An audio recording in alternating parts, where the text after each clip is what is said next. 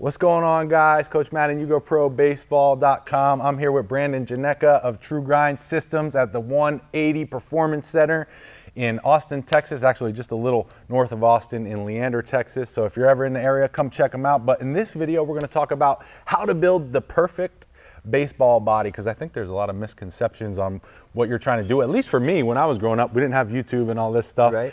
And my dad taught me how to lift, but he was doing a lot of bodybuilding stuff. Talk about what you're trying to do, especially when guys just start lifting, and then how you're trying to develop them into the perfect baseball body along the way. What do you got?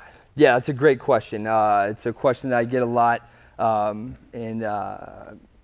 The athletes come in and they want a specific body image, right? That's very common, especially when we get the hormones kicking in a little bit and they start to get into dating and stuff like that. They definitely have a body image that they want to achieve.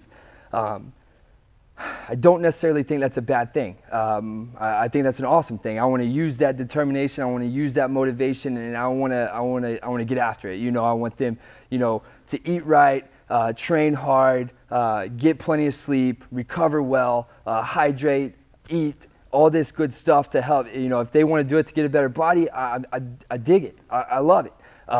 Now, it all comes down to a balance. We can't go into a bodybuilding training regimen. The problem with bodybuilding training is you're training muscles. You want to grow a bicep, so you do bicep curls. In baseball or sports performance training, we're training on the movement side. Movement is king. It's the top priority. It's what mechanics are in the most simplest form. Mechanics are movement. So we're training more movement patterns. Bodybuilders are training more muscles. But we can definitely harness that desire of young athletes in their image of their body, right? And we can teach them great healthy habits.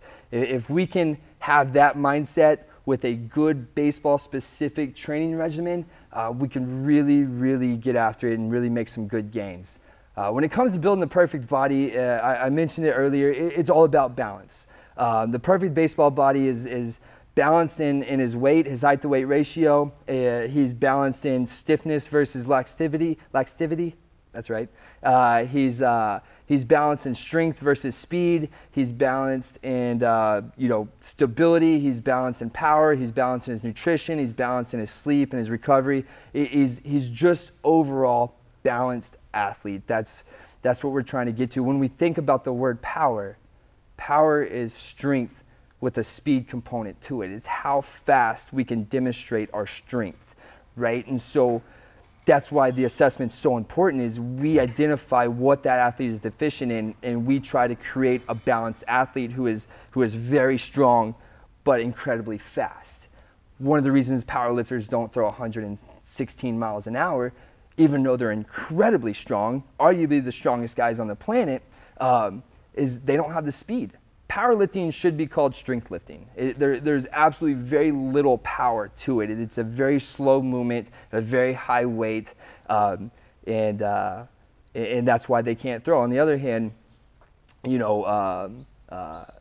if you take a very fast guy with no strength to him, he's not going to be able to generate the stability to consistently throw at a high rate of speed. So you need that great balance of strength versus speed to deliver a baseball at a very high rate of speed. That when you're talking about that, makes a lot of sense. And it's almost like guys are on a continuum. Like, if you got a super fast guy, typically probably going to have more mobility, I would assume. Mm-hmm. And then you've got a guy who's really strong and a little bit slower. Mm-hmm. You would train those two guys totally different, right? Absolutely. And we take that in consideration here at True Grind Systems. You're either on a force deficient program, a velocity deficient program, or a balanced program where we attack what you're weak in, and we try to make every athlete as balanced as possible.